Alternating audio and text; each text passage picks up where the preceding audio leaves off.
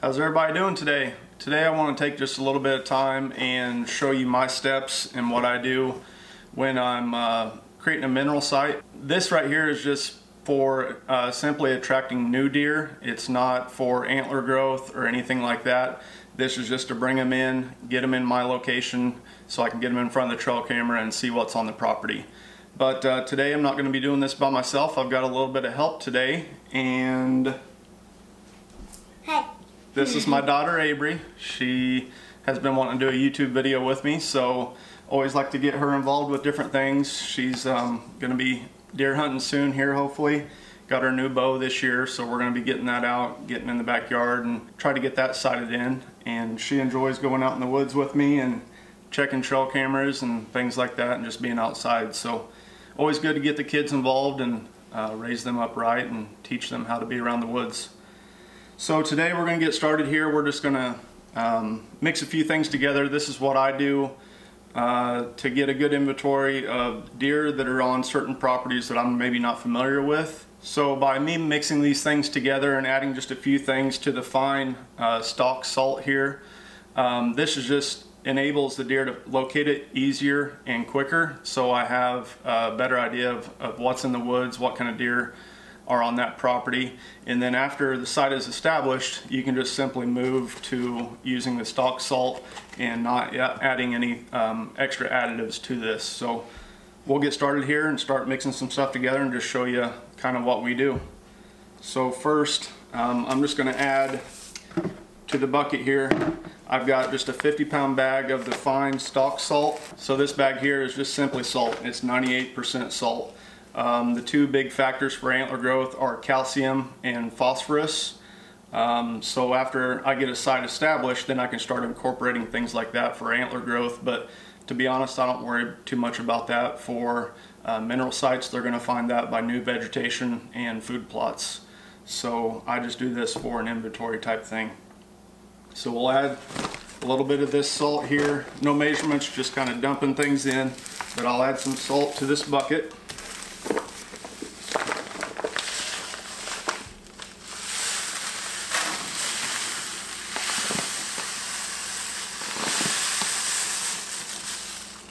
That's a lot.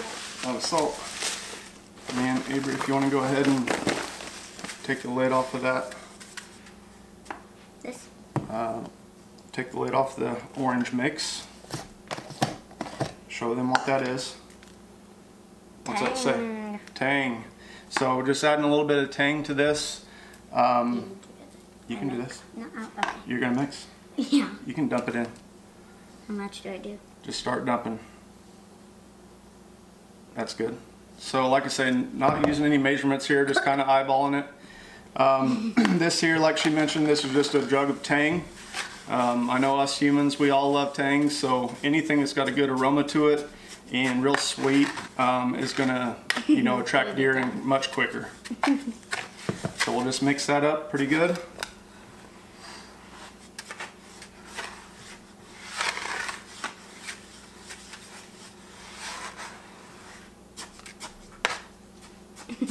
That's good? Yeah. Let me get the bottom of it a little bit. And like I mentioned, this is just something I do on new properties. The very first time that I create a mineral site. After it's established, as you guys know, anybody that's familiar with mineral sites, once they locate them, they're going to keep coming back to it and just digging a big hole in the ground, pulling at it with their hooves, and then they actually prefer to eat the dirt, or you can pour it on a stump as well. They'll eat that old stump, and I've seen sometimes just completely demolish or completely eat the whole stump entirely. Facts with Hoosier Hunter. Huh? Facts with Hoosier Hunter.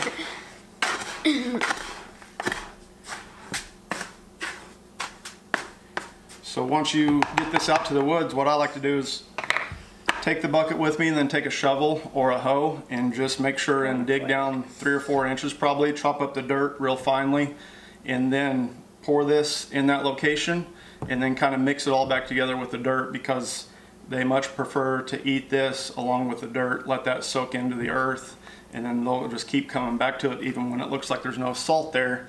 They'll continue to paw at the ground and dig up that salt that they can taste and trying to get down further to it. So next we'll just take some Original syrup. original syrup. Good job. Put that to the side. We'll go ahead and dump some of that in. So by adding original syrup to this will actually make it kind of crystallize. Makes it more of a thicker type substance, and it's real good to put this on top of your, keep adding some more. It's real good to put this on top of your mineral site because it's kind of a crystallized form, and it's just real sweet and kind of chewy for them, and just enables them to locate that site much easier, much faster. Okay. A little bit more. Do about half the bottle. Whoa. That's a lot. Yeah. It's gonna be a while. Give us 1 hour. We'll be back. That's probably good. It's like a crystal. And then we'll mix that all together. It smells so good. Probably catch Avery down there with the deer eating on this. A bunch of sugar in this bucket. It's what she loves. Keep mixing. It's going to be hard to mix. It's going to get real thick.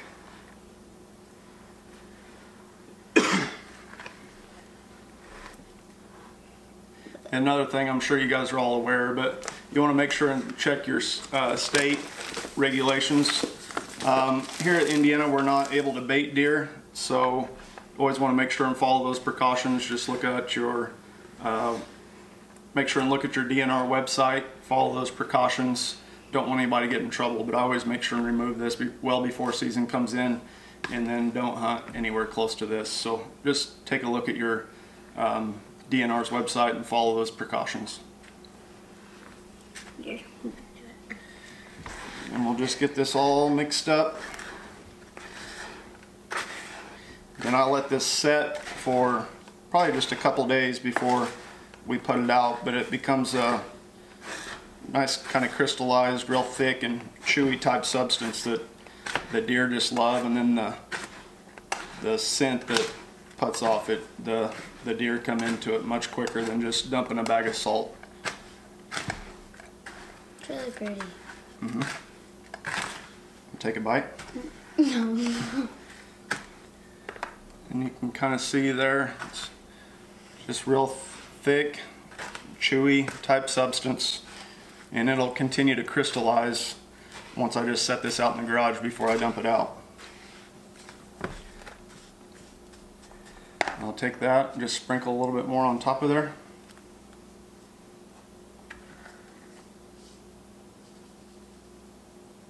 That's good. And just pour just a little bit more of that in. That's good.